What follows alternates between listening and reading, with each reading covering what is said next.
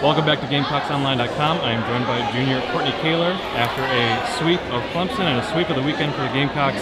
Courtney, from a setter's perspective, what was working so well offensively tonight? You had 4 different hitters that were in double digits with kills. What kind of led to that diversity?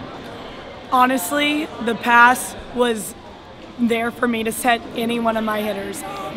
You know, just reading the defense and trying to put my hitters in the best situation possible. Really, the middle's drawing the block to help her pins with one-on-ones. That was really the key.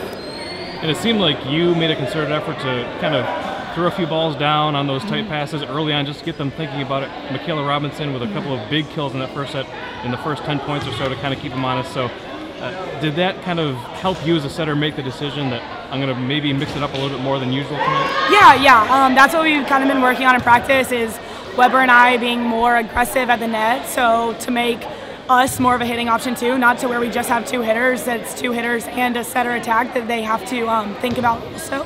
So yeah, so if I saw the middle go up with me, then I would set Robbie, and then hopefully it would be a kill. So yeah.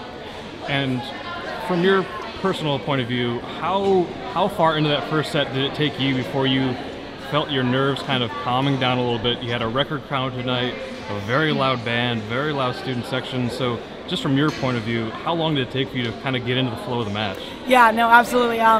Coming into the game, obviously, I always get pre-game jitters, but you know, once everything kind of sets in and you get out here, and obviously having a home court advantage is so nice because you know everyone's cheering for you.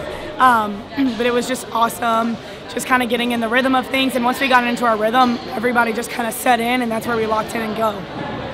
It looks like the ball control, like you said earlier, has been a huge factor in helping the offense. But from your point of view, not being necessarily a passer, but just receiving those passes, what are you seeing from that back line that is giving you such clean sets?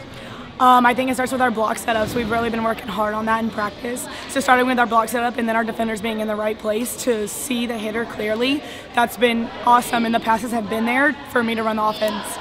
We'll wrap up by kind of closing out the weekend. What is the biggest lesson that you are personally taking out of this as we head on the road next week for another tournament? Right, you know, it's just one game at a time. So yes, we can live in the moment right now, celebrate this win, but we have to move on to next week and focus on the next game, because the next game is the most important game of the season, which Coach Tom says.